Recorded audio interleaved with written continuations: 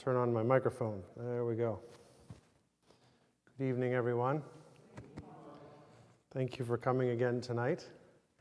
These Thursday evening talks twice a month, or almost twice a month, started in October with the advice of some of the leaders here, some of the staff, and so had a good response. I told them, I says, I'll do the teaching, but you guys need to help me pick the topics because I'm not good at picking topics. Give me something, I'll teach on it, but don't ask me to pick the topic. For whatever reason, I'm not good at that. So we've worked together and they've chosen several topics. Well, one of the things they said is, why don't you tell your story? Why don't you tell the story, not just of your conversion, but your relationship with the Lord? Because it certainly begins long before my conversion, my entrance into the Catholic faith. And so tonight is maybe a little bit less about Catholics in the public square and more about my walk with the Lord and coming into the Catholic Church. But I think that's important for life in the public square because as Catholics, out doing our jobs, out in public and all that stuff, we are still 20% of the population, and even though anti-Catholicism is nowhere near what it used to be, it's still kind of subtly out there, and so being able to give a strong witness and to be sure and happy about who we are in our faith and to be affirmed in that is something very important. And hearing the story of someone who comes to the Catholic Church, who is not Catholic, but who comes into it, is oftentimes encouraging. I've found it encouraging for myself when I hear other people's stories, and so in sharing it with the staff, they says, you need to share that. So here we go. Let's begin with a prayer. In the name of the Father, and of the Son, and of the Holy Spirit. Amen. Good and gracious God, always good, and revealing your goodness to us and your love to us in Jesus Christ. Lord God, you help us to fall in love with him, to come to know him, to speak with him, to listen to him, and in so doing, he draws us close to you, to be in your presence. And so, Lord God, we thank you for your closeness to us. We thank you for removing the barriers that stood between you and us, some of them in the world, but many of them inside of us, that you gently remove those and you pull those away so that we may see you, hear you, know you, love you. Lord God, you have given this to us and revealed this to us in our hearts and in our prayers, and also, Lord God, in your church. And so we ask your blessing tonight upon our gathering. Would ask your help in my sharing my story, that you might be glorified all the way in every part, in telling the story of my journey with you, Lord, and that others might be encouraged and see similarities or differences, but remember and know their journey with you and how important it is to know and to remember and to thank you and to share that journey. For you are always good to all of us and you draw us close to you. We ask this through Christ our Lord. Amen. In the name of the Father, the Son, and the Holy Spirit. Amen.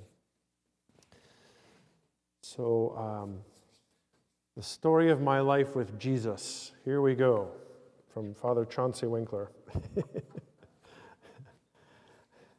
As far back as I can remember, I remember knowing and loving Jesus, right? In the house I grew up in, we prayed, we went to church, we prayed at the table. My sister and I, every night, when we, okay, get on your pajamas. We come out, okay, I'm in my pajamas. Okay, go brush your teeth. Okay, we have to come back, brush our teeth. Okay, go to bed. And then we go to bed, and then the deal was we get into bed, we climb into bed, and then we say, ready for prayers. And Mom and Dad would come in the room and pray with us, and we'd go to sleep, tuck us in, and say our prayers. So, praying with them, praying for other people, that was an early part of my growing up, my childhood. So I have known and loved Jesus as far back as I can remember. I grew up in with my family going to the Lutheran Church, Missouri Synod, which I enjoyed very much. I still love very much. I was standing next to my dad in the pew, and we were singing. We had the 1942 Lutheran hymnal, which I still have on my bookshelf in my library. I love that book. And singing the liturgies, right? Singing the prayers that we find in the scriptures. We would sing on Sundays. We would sing the Benedictus, the Magnificat, the Nunc Dimittis, the Te Deum. The titles were in Latin, but we always sang them all in English, right? So the Benedictus is Zechariah's song to God when he hears of John the Baptist being born with his wife. The Magnificat is Mary's song when she visits Elizabeth. The Nunc Dimittis is Simeon's song in the temple when he lifts up the Lord as Mary and Joseph bring him for presentation.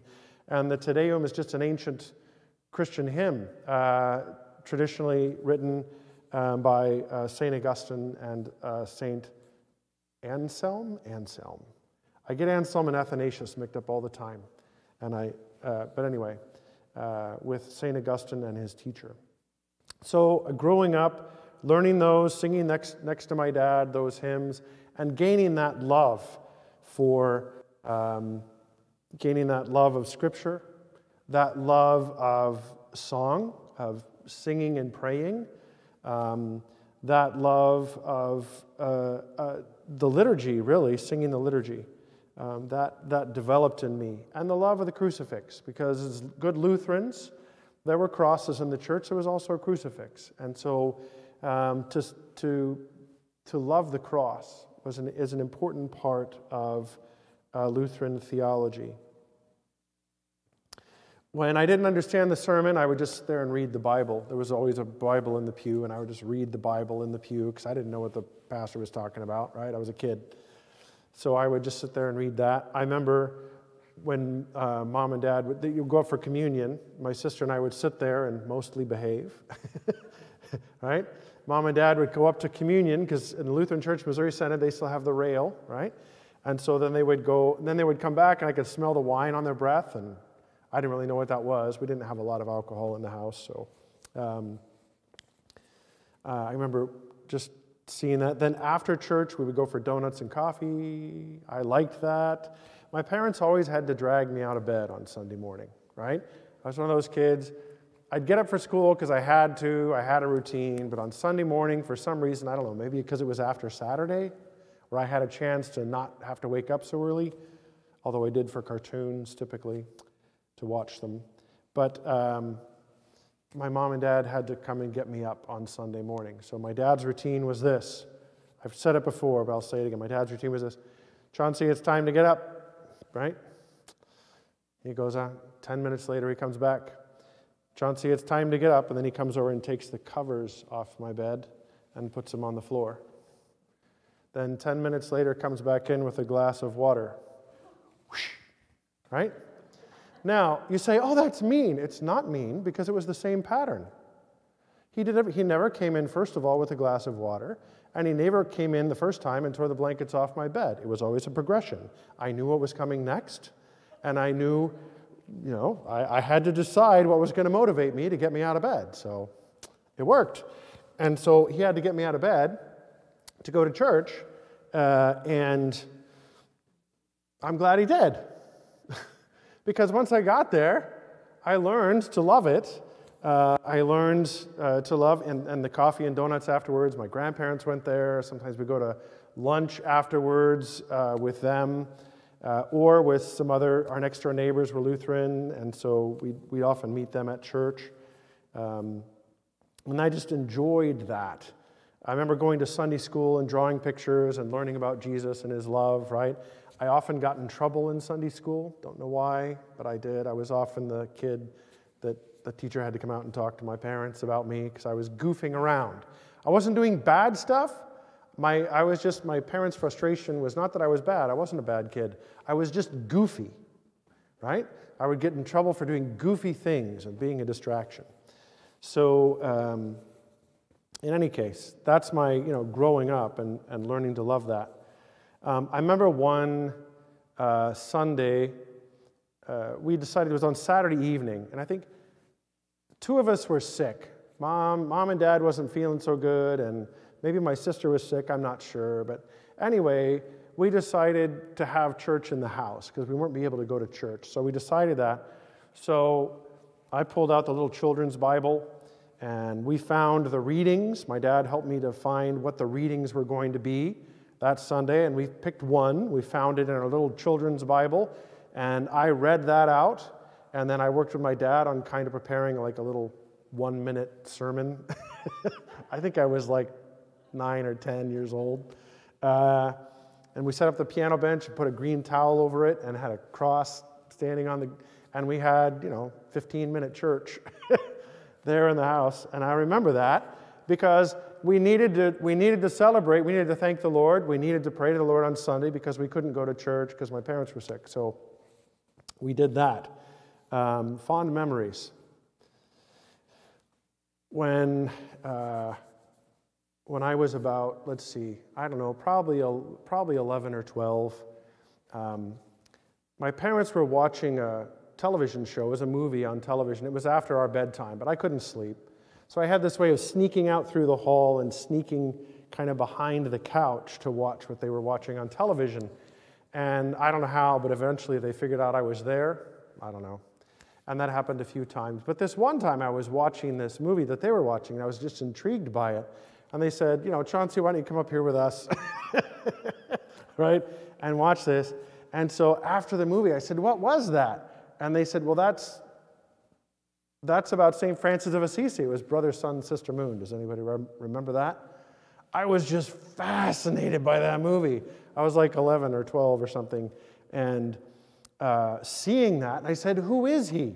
Where did he live? When did he live? Well, we went up, pulled the encyclopedia off the shelf, and opened it up, and there is St. Francis of Assisi, and a little picture of the tower at the Basilica. I remember that. And we read about St. Francis of Assisi, how he lived in the 12th century or the 1100s in Assisi, Italy.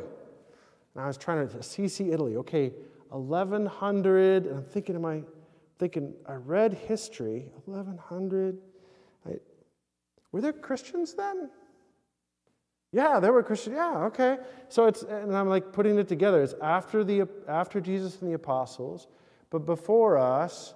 And I realized that there was this enormous gap in history for me about when Christians lived, right?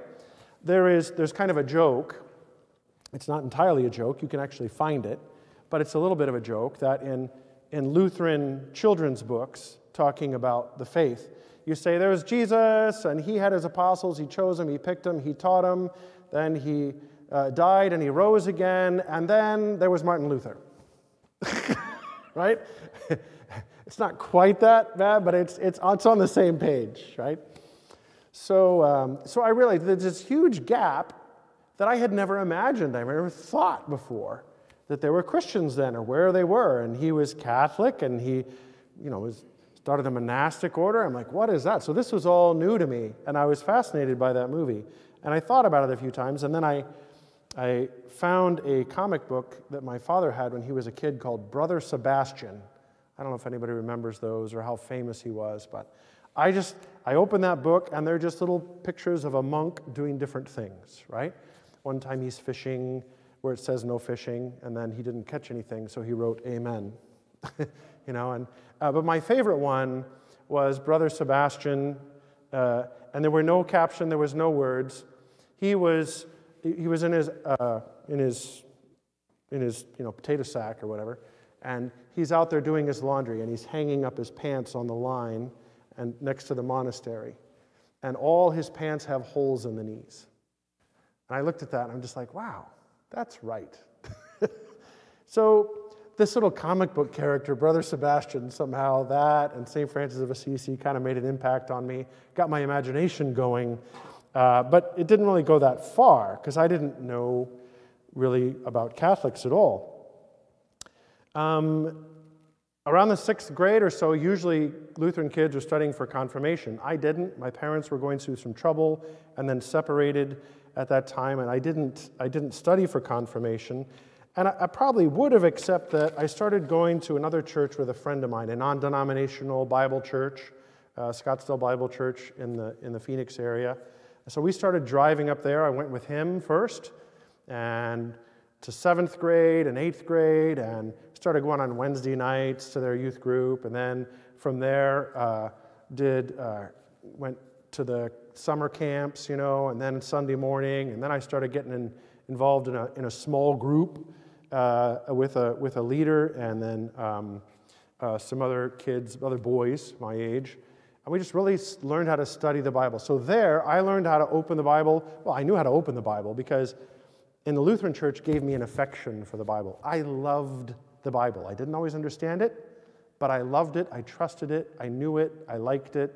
I liked reading it in the pew. So I loved Scripture already, but I didn't know how to study it. I just knew how to read it and kind of pick up more or less sort of what's going on, but I didn't really know how to study it or how to connect the dots. And so I learned that there when I was in the 7th grade, 8th grade, and high school at that non-denominational Bible church. Let's see. Then we went to go visit some family in Florida, and they went to a non-denominational church out there. And so I went there, and I remember the pastor at the end of the service told us, close your eyes and put your head down. And he started inviting us to give our life to Jesus, right? And I was hearing him do this, and I'm like, yeah, I want to do that. That's what I've always wanted to do. But the way he described it was like I'd never done it before. So I raised my hand. I want to give my life to Jesus, right? And so, I did. And as I look back on it now, that wasn't the first moment I did, because I always loved Jesus. I just never heard it put that way before. And so that's what I wanted to do. But that started with me a conscious commitment to saying, I've given my life to Jesus. Now, how do I do that every day? How do I begin to practically do that? And so while I was there, I learned a little more about that and reading the Bible, and also in the family they had these comic books about the Catholic Church. They were Jack Chick comic books. Anybody know that? So all these little comic books about the horrors of the Catholic Church and why everything is wrong with it. I read them all, like 2-3 times. I didn't know anything about Catholics. I was curious. I was trying to understand. I'm like, who are these Catholics? What are they? I didn't know. I didn't know. And so I was reading books. I felt sorry for them. I felt sorry for the poor Catholics after reading those. And after that, I wasn't even sure they were really Christians.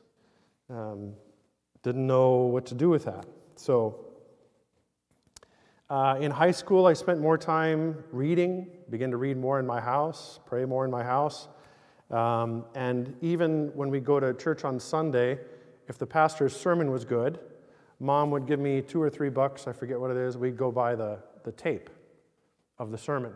And then I would take it home, and I'd put it in my cassette player, and I would go to sleep listening to the pastor's sermons. Not all of them, but the ones that I liked. And so I learned, that got it into my head with Scripture. I went on these mission trips to Mexico. We did some building for a Sunday school, all that. We played basketball on the basketball court out there with some of the people, and it was in front of the Catholic Church. And I remember, here's the basketball court, here's a couple of houses and a store, and there's the Catholic Church. I just didn't know anything about it. It was mysterious to me, right? I was just ignorant. And so I continued to grow in my faith there. An illustration about my connection to the Catholic Church when I was a kid, I was in the Phoenix Boys Choir, and so we would sing different places. Well, one year, one of our Christmas concerts was at a Catholic church, a big one in the Phoenix area. And I remember going in there, and it seemed big and pretty, but mysterious, the crucifix and a lot of things. The crucifix was just a little bit more graphic than the one I was used to, right? And the statues of Mary and Joseph and the different, and I just remember thinking, this is unusual, right? I wasn't used to, it was unfamiliar to me. And then, here's a story. I remember one year, my dad and I were driving through Tempe, Arizona, which is where ASU, the main campus, is. And now, we'd driven through Tempe a lot of times because we grew up in South Scottsdale, and Tempe's right next to it. And Tempe was not a rich town, so their streets were usually pretty sun-beaten and cracked, and the street signs were old, and the lamps were older, and all that stuff. Well, he and I were driving through there one time, and the streets were newly paved and newly painted, and the street lamps were brand new, and the street signs were brand new, and some of them were illumined with the street names on them. And I said, wow, look at the streets in Tempe. And so just joking with my dad, I said, what, is there a king coming or something? And he says, no, the Pope is coming. That was 1987. I was 17 years old. And I said to my dad with all sincerity, who's that? Not like, who's the Pope right now? Like, what's a Pope? I was 17. I had no idea. That's how ignorant of Catholics I was. So I guess somehow I missed it in the Czech comic books to make the connection, but in any way.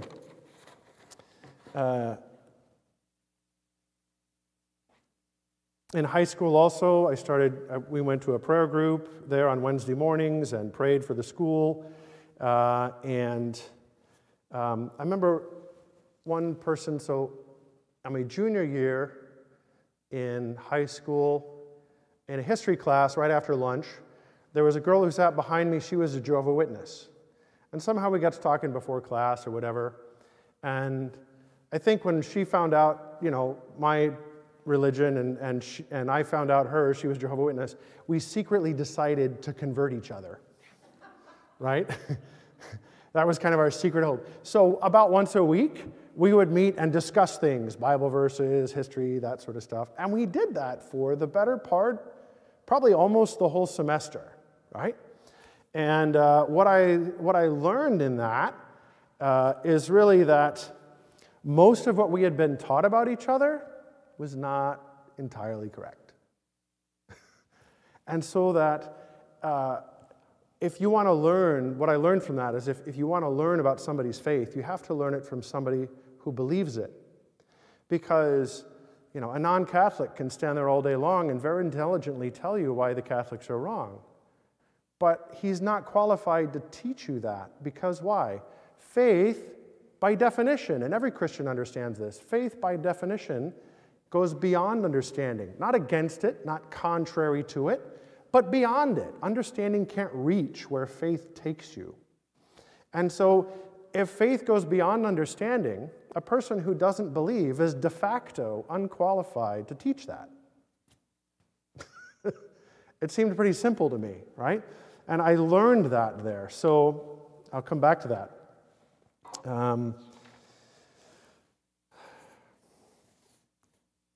My senior year, there was another movie made an impact on me.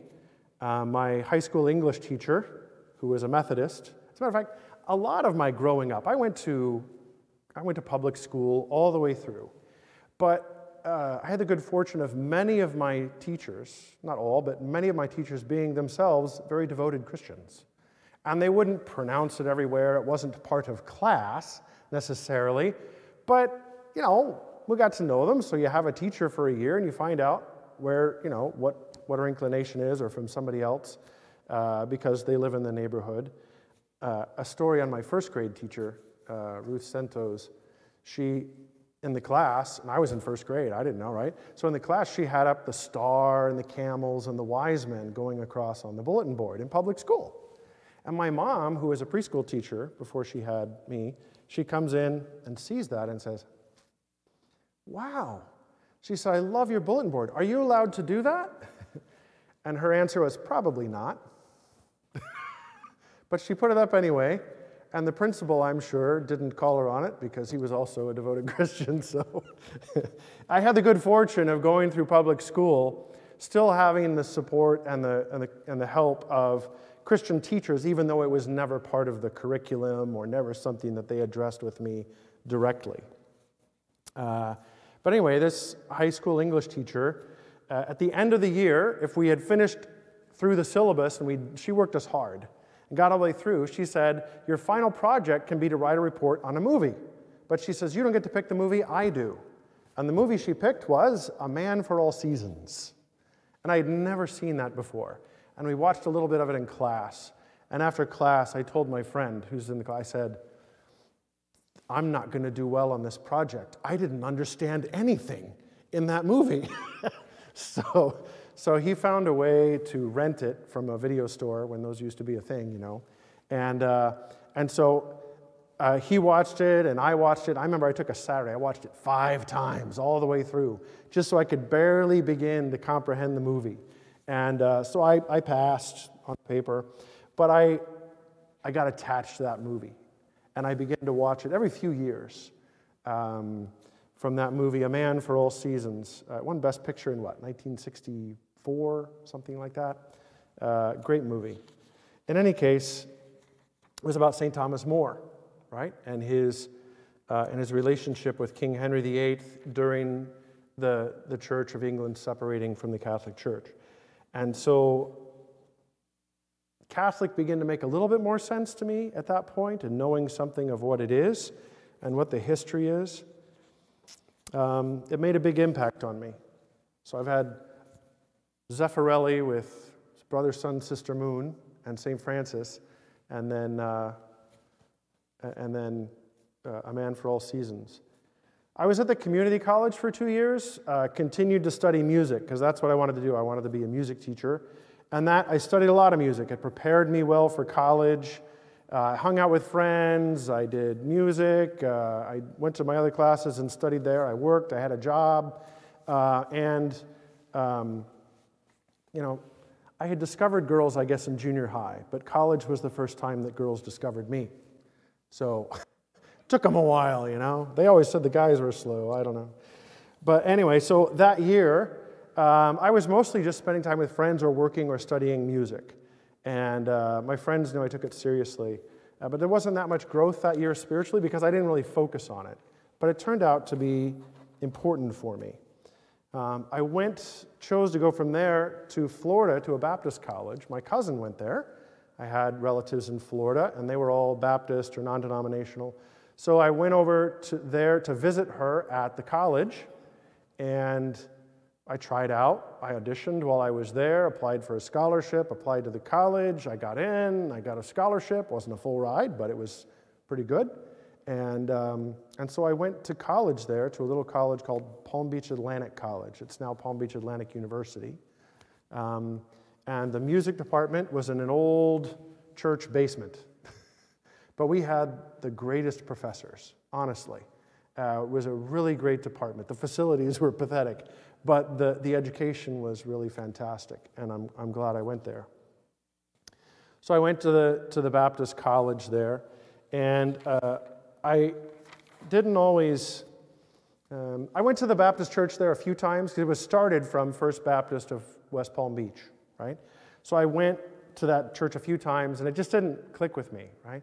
So I started going to a non-denominational church that my cousin and her roommate went to, and a few other people that were giving me a ride. And so I started going there for a couple of years.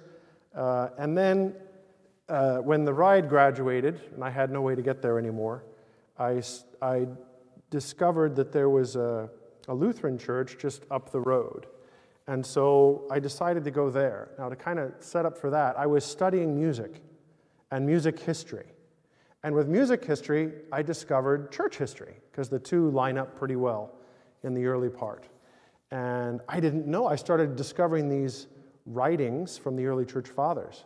I didn't know they existed. I didn't even know we had those things. And here in the library, because I was working in the library, and there were these volumes of the early church fathers. And so I helped a few people look things up for projects. I looked some stuff up and read some things regarding music in the early church. And I discovered Leo the Great. Oh my goodness, what a great preacher, right? And St. Irenaeus and several others. And so as I discovered that and read that, I began to be more, wow, I just thought, gosh, this early church looks pretty Catholic.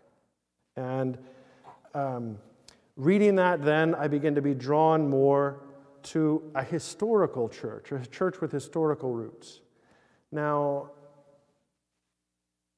I would went to the Baptist church a few times. We went there every day for Wednesday chapel. And I remember my Baptist friends telling me, that when it came to things like tradition, right? Because we discussed church history. Well, tradition.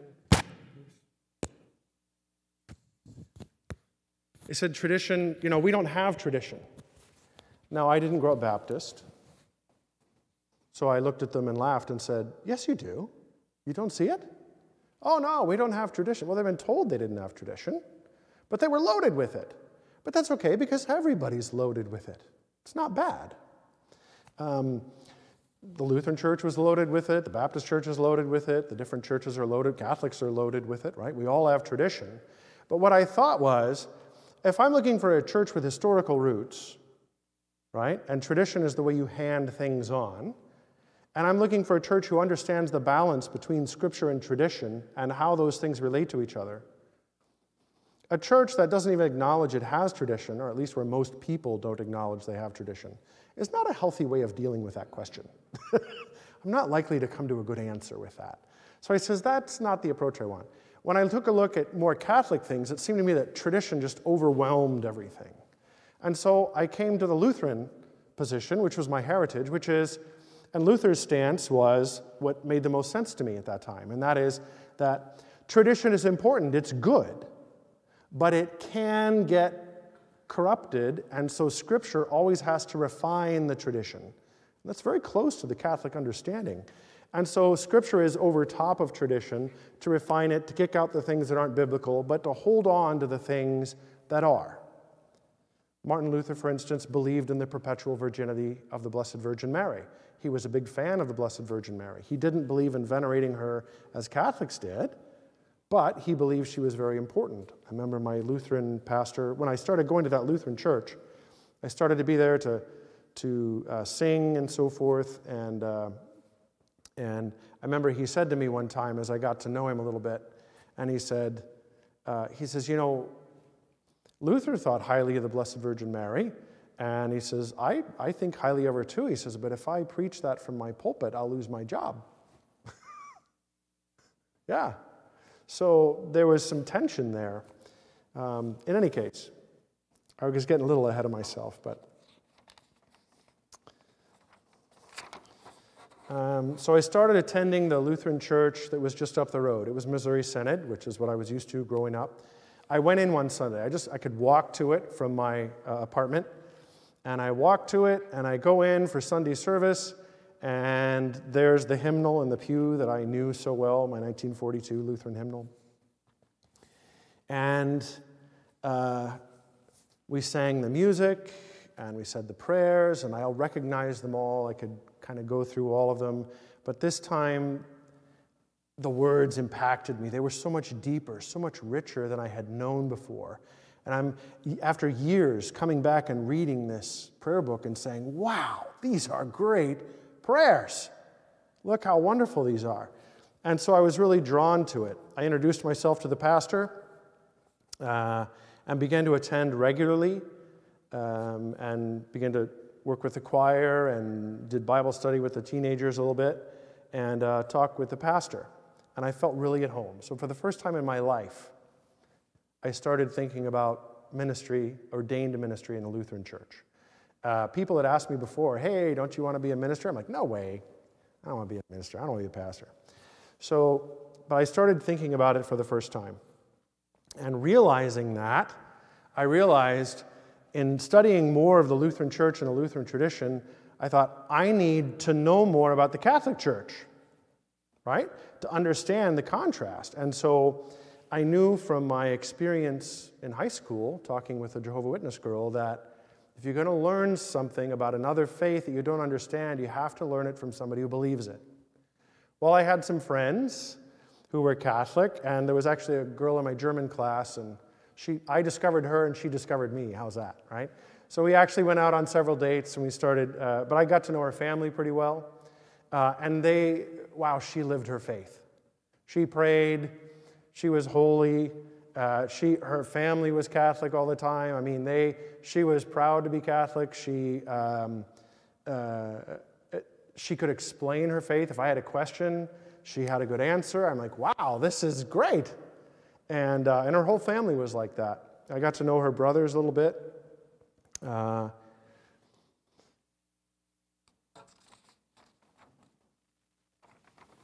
And so I got to learn more about Catholicism. So as it happens, she and I had been dating for a couple of years, and there was a class at her parish that they were teaching the Catholic faith. And she says, if you want to learn about the Catholic faith, because you're thinking of Lutheran ministry, why don't you come to our church where our priest is teaching a class on Monday nights? So I went. Well, it was the RCIA class, but there were a lot of people there, all right? So that year, 33 people came into the church in that particular parish in Lake Worth, and there were over 100 people in that class because parishioners came to learn from this priest. He was a good teacher, but it was also the year that the new catechism came out, and his class material was the brand new catechism of the Catholic Church and the Mass, so the Missal Romano, or the book that's on the altar. And that's what we did. We studied the Catechism and the Mass, the prayers of the Mass, and that was our text.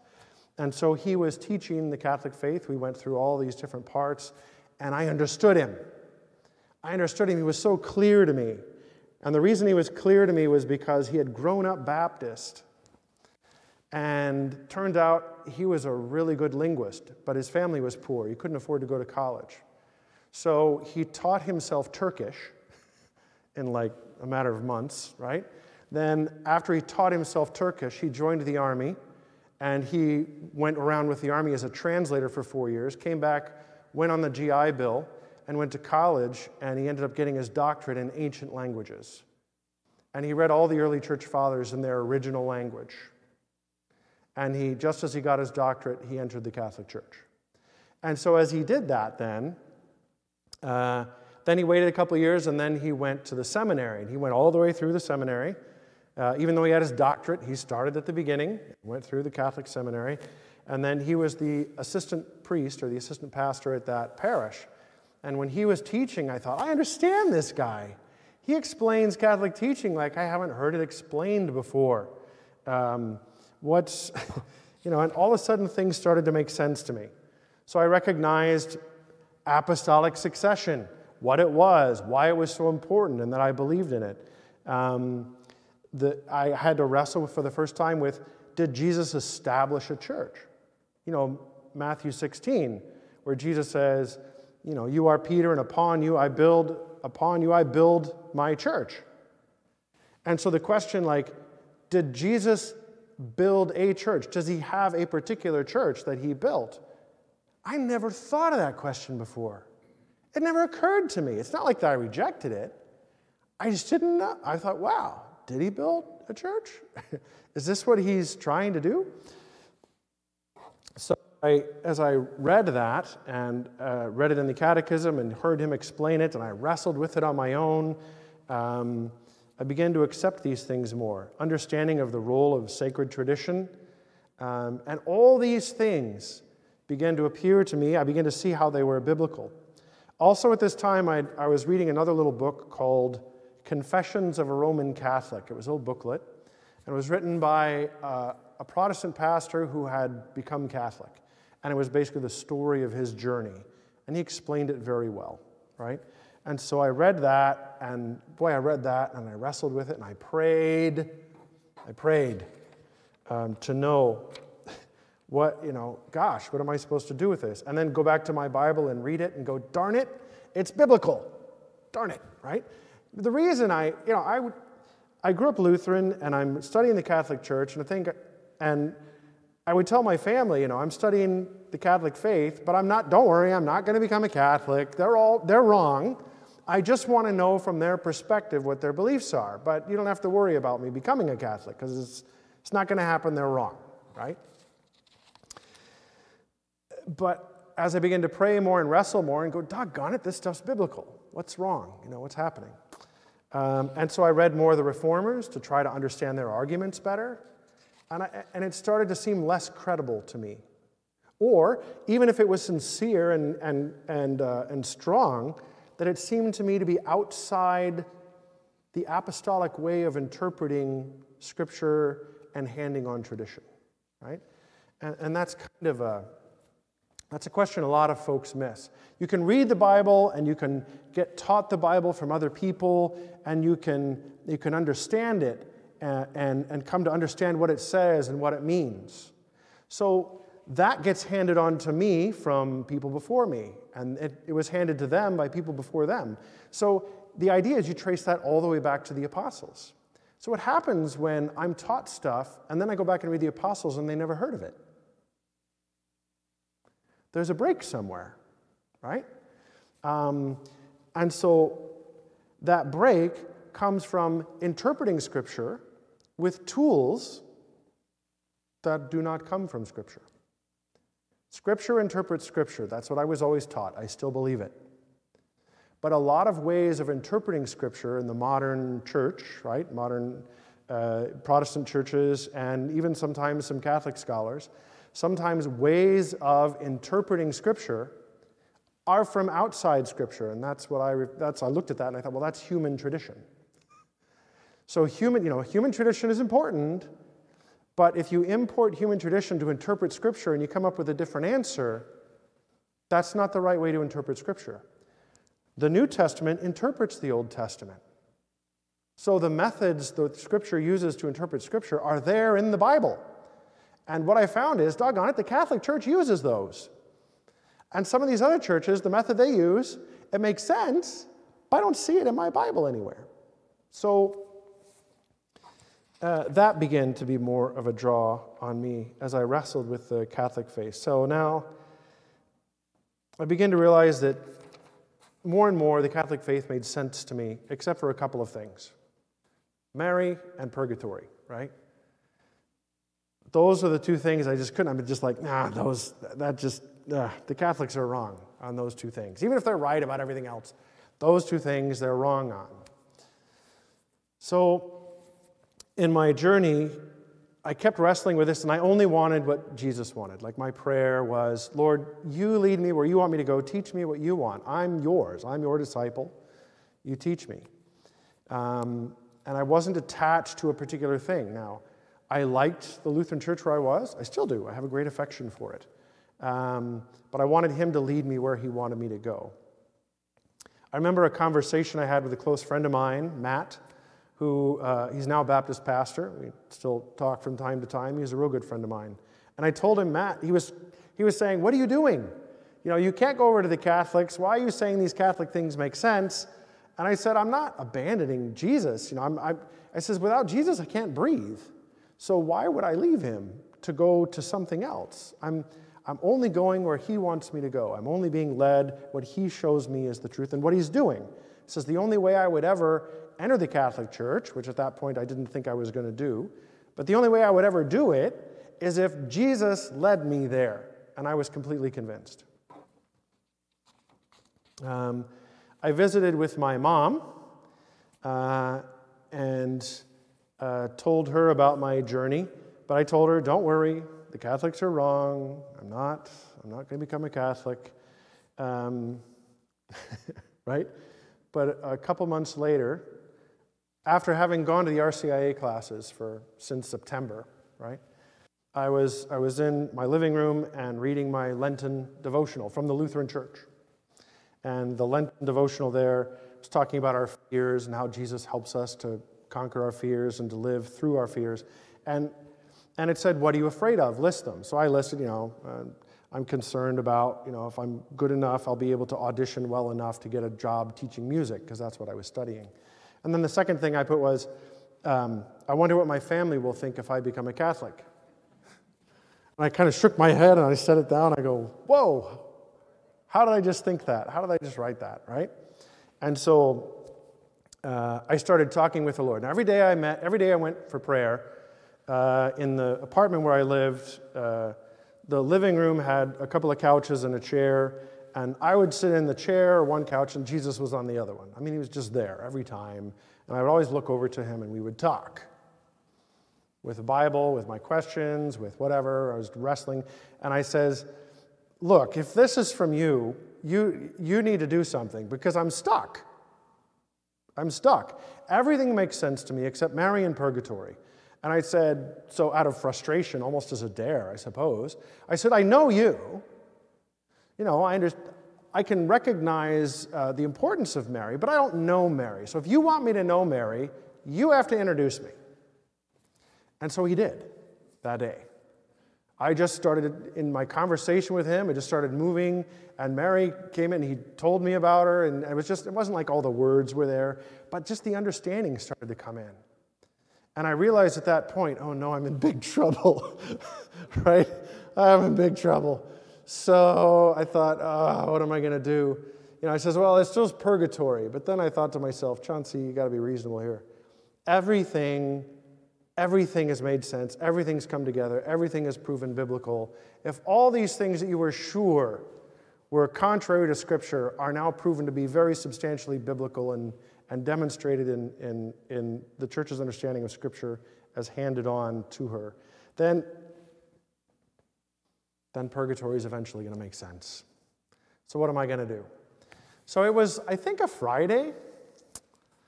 It was a Friday morning, and the class was Monday night. And so I says, well, if I'm all excited, I better just wait. So I says, here's what I'm going to do.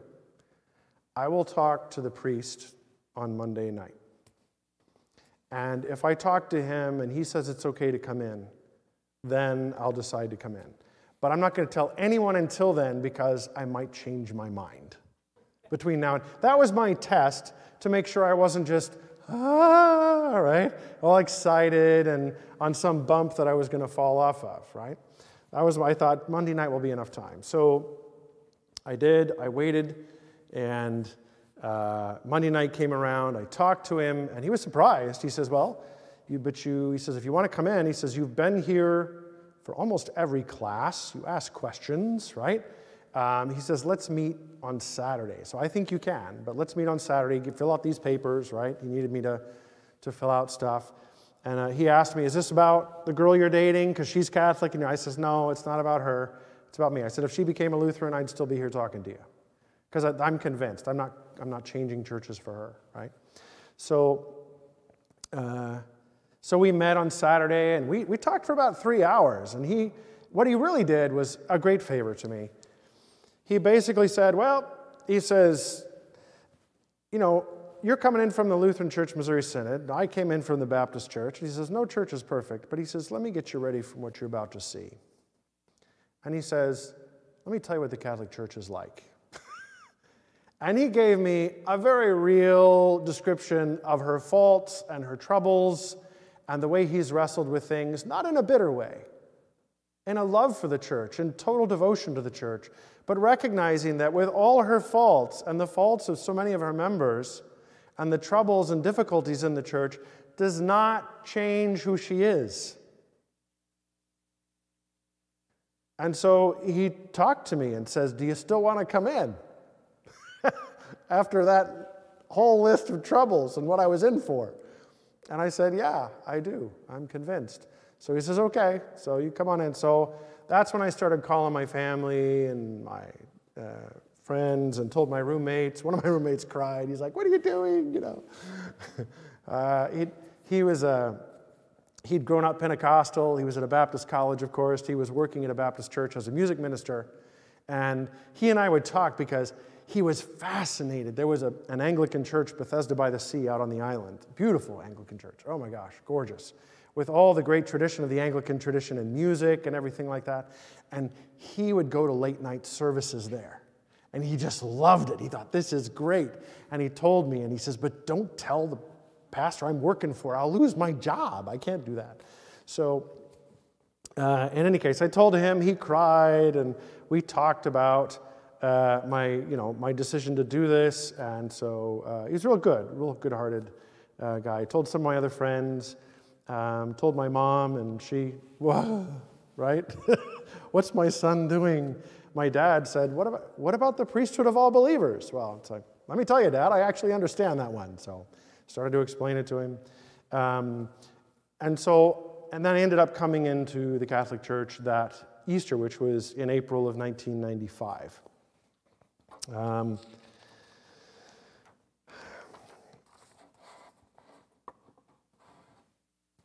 So I went down to talk to my mom in person, and then after that, then came into the Catholic Church, and I just started going there. But then I ended up, after graduating, so that was in West Palm Beach, Florida, the Diocese of Palm Beach, I guess, or West Palm Beach, not sure. But then I came back to Arizona after I graduated, after I did my student teaching, and started going to a church in Phoenix. St. Thomas the Apostle was my home parish there, and just came in and started working, doing interviews and all that to get a teaching job. And as I was there, I just kind of got involved in life, and I just kind of wasn't sure. I mean, I was Catholic and I was going, but I started to draw away maybe from the idea of ministry, because as I was thinking about Lutheran ministry, and then God draws me into the Catholic Church, I'm like, whoa, put on the brakes. Because I started seeing myself as a priest. I'm like, right? This is a whole new deal. This is, the bargain is different now. So I wrestled with that for a long time because I had always thought, get married, have a wife, 2 kids, a dog, right? So I was always looking forward to that. And so when God started calling me in, and celibacy was part of the deal, I started to talk with him about it. I'm like, hey, you need to help me here, and I need to be convinced of this because these two things go together. So I had kind of let it slide a little bit. I talked to the priest in Florida about it, and he said, it's great that you're in. He says, but if you want to become a priest, if you're thinking about that, I encourage you. He says, but maybe wait a year or two, because you're brand new. I says, I think that's what I'm going to do. So as I was in Phoenix and I just started teaching and getting involved, I got a job at a Catholic elementary school, was teaching the kids music, loved it. We had a great time, learned a lot. And then I ended up that year applying to the seminary. Here's how it came about. So I was living with my grandparents because I didn't have to pay rent. I could help my grandmother with my grandfather, who had just had heart surgery, and my grandmother was a very good cook. So without having to pay rent, I could finish paying off my school loans more quickly. So in the morning, every morning in the shower, I'd be just getting ready, thinking about the day, what's going on, and I'd be talking to the Lord, just be talking to him. And I remember after a while, with the question of going to the seminary, and he basically, he says, you about going to the seminary? And I said, I'm waiting 5 years on that. We're putting the brakes on that. 5 years is a good round number. I like that. And so I remember he said, well, what about 4 years? I said, no, 5 is a good number. I like 5, right? So that went on for a little while, maybe a couple of weeks. And so after a couple of weeks, I said, okay, 4 years. He says, what about 3? At this point, I began to suspect where this was going, right? I'd say, no, 4 years is good. I agreed to 4. We can stick to 4. What about 3? And so when I said, okay, 3, this took weeks, right? I said, okay, 3 years. I'll go into the seminary. And then he says, what about? And I says, what about 2, right? And he says, no, what about you go when I call you? When do you want me to go? No answer. I says, I'm ready. Just tell me, when do you want me to go? No answer. So going to the church there, the parish, I don't know how, it's a few weeks later anyway. And I was there at daily mass, and there was a young priest up on the altar, the associate, really nice guy, good preacher, a little bit spacey, but anyway, he was up there on the altar, and he was saying the mass, and he gets to a particular point, and he says, oh, wait a minute, I'm sorry. He says, I skipped over a whole part of the mass. He had skipped over the preface before the Eucharistic prayer. And so he says, I got to go back. And so he went back and to that page, and he says, I'm sorry, we'll start here. And he started there at that part. At that moment, I says, I'm going to talk to him. I can talk to him, right? He's not intimidating. So I went and just mentioned to him, I'm thinking about the seminary, not sure. So he asked me some questions, we talked. I met with him 1 or 2 times again, and he says, let me introduce you to the vocation director. So Father Rob Clemens at the time was the vocation director. And so I went and talked with him. I met with him after work. So I think I met with him in the rectory at Our Lady of Mount Carmel, probably at like 8:30 or something like that. It was later. Anyway, I met with him. We talked for about an hour and a half. And I told him why, this seems quick to me. And he asked me a bunch of questions. And then he says, you might be ready. I think maybe you're ready. He said, so I've got an application here when you're ready. And so he told me how to turn it in. I took it and I left it in the envelope. I left it there, and for probably a month, a little more than a month. And then I finally decided to pull it out and start filling it out. So I filled it out, and then I sent it in, and that began to open up the door to my entering into the priesthood, or at least to the seminary. And I remember I had the conversation with the religious sister, the nun, who was my principal at the school, the Catholic school where I was teaching. She said to me, are you all right? You seem a little distracted. So I'm like, well, and I told her I was applying to the seminary. She says, oh, that's great. She says, oh, I'm going to lose my music teacher. But she said, that's okay.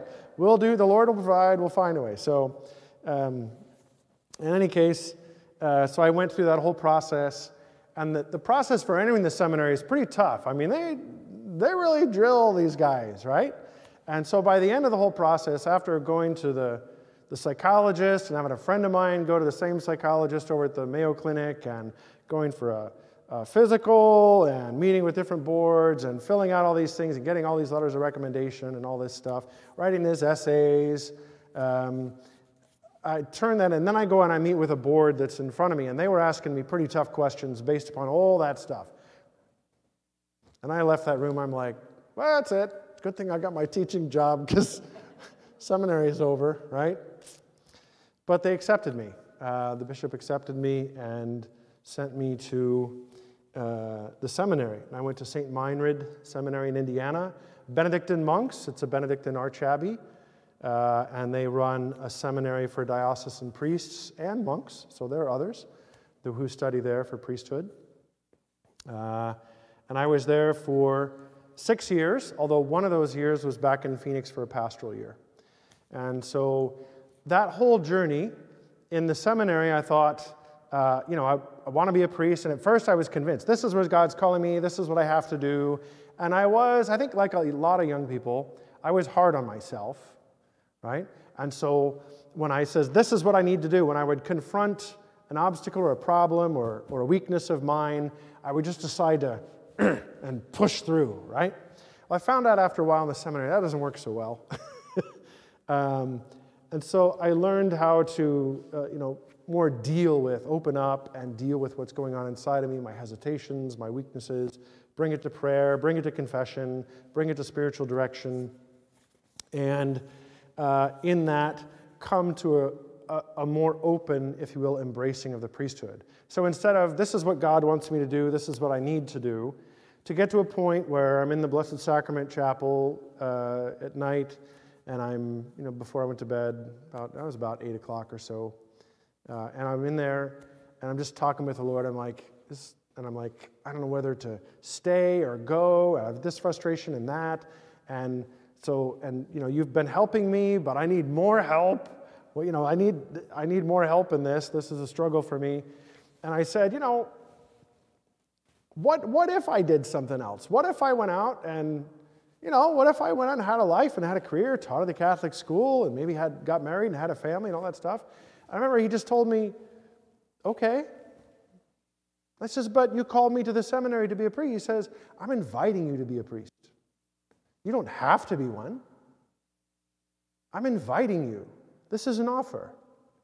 If you want the offer, I'll be faithful to it, and I'll give you what you need. But if you don't want the offer, it's okay. Go and live a good life. So, boy, that brought a lot of peace. And then processing that, I stayed and continued to study and continued to work with a new heart for the priesthood. Because even though I wanted it, the way I was dealing with my weaknesses and obstacles was that I have to do this, I have to do this. Instead of, God's inviting me, and this is what I want. It was a different approach, and it helped me to really, it helped me to really love the priesthood and embrace the priesthood and embrace celibacy even more happily in that.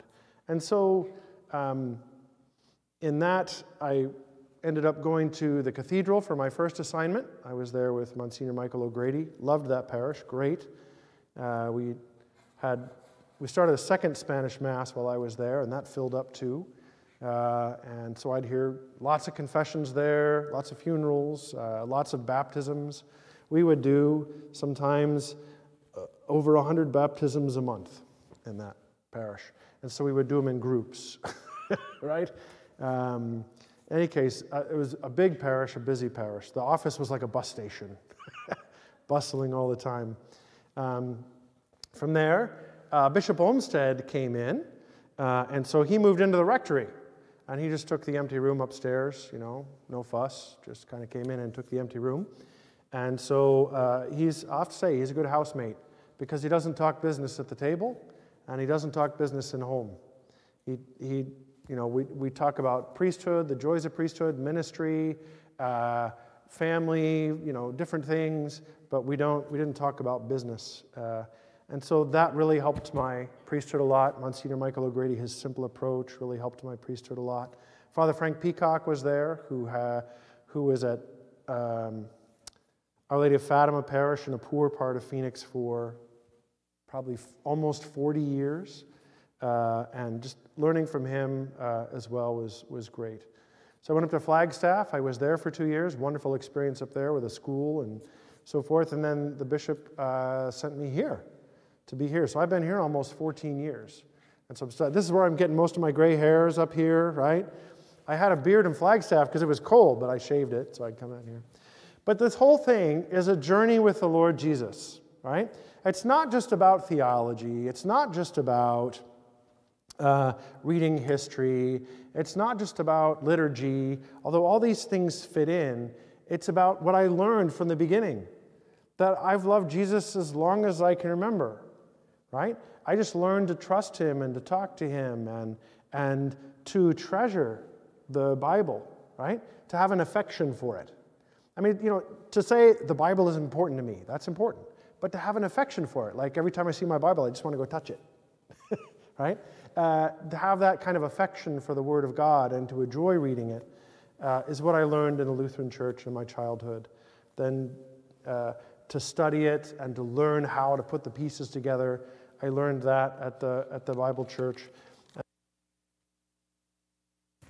My battery's going dead. Maybe that's a sign that I should.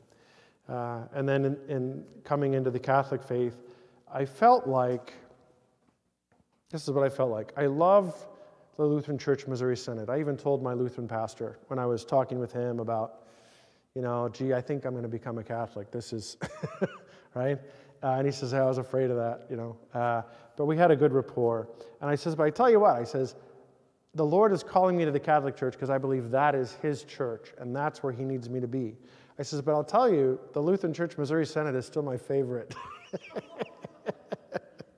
So he's like, well, okay. He didn't know what to do with that. There's just a deep affection I had for it. Still, I enjoy reading the theologians there because in the Lutheran Church Missouri Synod, we had half a dozen really good theologians, and you read them, and you got it, right? It's kind of going from that to the Catholic Church, where there's so many you can't count them, and they're from so many different centuries and so many different ages and so many different cultures and languages and points of view, and oh my gosh, it's like being taken out of a bird bath and thrown into the middle of the ocean. It was overwhelming in a beautiful way and also scary at the same time. That's what the priest, Father Julian, was telling me about. Let me tell you what you're in for, right? But at the same time, God is faithful. And the big church, the bigness of it, and sort of the not being able to just feel comfortable in it, like I'm in my own little chair sort of a thing. I do sometimes in some places, but mostly in the whole church, it's less comfortable than that. That's, to me, where a lot of the mystery is, that God is in charge of the whole thing, that a human being couldn't possibly run this, right? The Pope has an utterly impossible job. Nobody could possibly do that job. Pretty much every bishop has an utterly impossible job. Who in the world, what human being could do that job? And the answer is that God is the one who's doing all this. And as messy as it is, it still works. The salvation of the world is the messiest business there ever was. You just look at the cross, right? And that's a very tame one. We don't see all his scars and lashings, right? We don't see what disheveled shape he would have been in on the cross. He looks very sort of strong up there, right? To look at the cross and to see the messiness of it and how he got there and what happened afterwards and what happened with his apostles, it just shows you how messy the salvation of the world is. And it's not any tidier now. So the church is messy. The Catholic Church is messy. And like the apostles, she runs here and there and fights between herself once in a while. But nevertheless, she's his church because he founded her he founded her on himself and on what the Father gave to St. Peter, that profession of faith. So anyway, that's some of my journey, and it's with the Lord all the way because it's about the Catholic Church is Christocentric, right? I'm walking with Jesus all the way through this. If Jesus wasn't the center and everything in the Catholic Church, I wouldn't have been able to come in, but he is. He absolutely is. And from the outside, when I used to feel sorry for Catholics and think they were confused and think, oh, those poor Catholics, they don't understand. If they could just simplify their faith, they would be better off and they would love Jesus. I came to understand little by little what Catholics had and how Christocentric the church is. In any case, I could go on, but that's my story. And I'm sticking to it. There are parts that are missing, but I can't fill in everything. Last week we talked a lot about purgatory. This week I gave my story. I'll open it up for questions, but what I would urge you is, think about your story. How has the Lord walked with you? Where has he called you? Where have you walked with him? Where have you walked away from him? You know, how did he bring you back? Because you're here, or at least you're listening, right? So what's your story? How can you give a testimony to how the Lord has worked in your life? It doesn't have to be clean and tidy. It doesn't have to be perfect. It just needs to be real. And you can say, this is my story, and this is how I know Jesus, and this is why I'm glad to be here, right? That's a great witness. So I urge you, think about your story. Maybe write it out and tell a few people, because that's important. So, any questions? Yes? So I came in 1995. I would say a few people, my mom's mom, my grandma, she accepted it pretty much right away. My mom took several years before she could accept it. She had to visit me at the seminary, and she came with her guard on, right? She came with her Bible. She was armed with stuff, right? Came to the seminary and her little booklets and all that. So it took her several more years, but now she's Catholic, and she's been Catholic for, I lose track of time, 4 years, 5 years. So she's got a great little parish up in Georgia, so where she is. So she's Catholic now. My dad is not, but he came to accept it, right? His question was, what am I going to do for grandchildren, right? So he says, don't you want to be an Anglican priest? So my grandparents, my grandfather was an engineer by trade, but after he retired, his hobby was Lutheran historian. Lutheran Church Missouri Synod, he put out a newsletter every month called the Lutheran Vanguard. He wrote books. One of them was on the seminary reading list for seminaries, and it wasn't just history or something. His point was how the clergy run the church. He thought clergy had too much power in the church because even though Lutheran theology in many ways is similar to Catholic, the ecclesiology, the understanding of the church and who the church is very different in the Missouri Synod. It's more, I don't want to say it's fully congregational, but it's more of a congregational type of thing. Like the pastoral council, the pastor doesn't have to be there. The finance council, the pastor isn't allowed. Here's why my grandfather wrote the book, right? So coming over from Germany, this particular group of Lutherans came over, and they had a bishop with them, Bishop Stephen, and the Stephanite emigration to the United States. So the Bishop Stephen then was with them for a while, and he helped them to settle in, and then he went back to Germany. The church there discovered that he took all their money with him.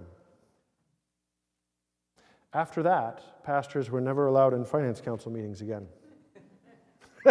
Seriously, that's the history. So I don't know if they've changed, and maybe are, but when my grandfather wrote the book, nope. So he came around to kind of, he didn't understand it, but he and I had a good relationship, so we didn't make it an issue.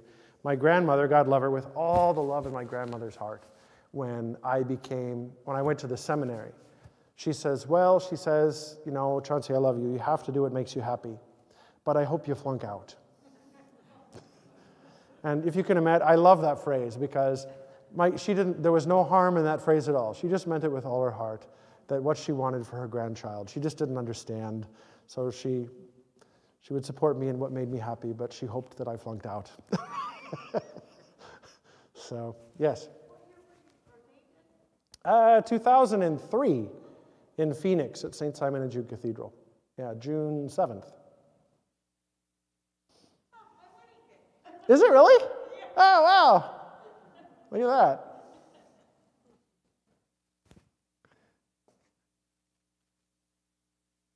Any other questions? Good. There we are. No questions about the girlfriend, huh? I usually get those. I'll tell you, she's a consecrated virgin, and last I heard, she was in Jerusalem, working in Jerusalem. She's been around different places. I actually met her.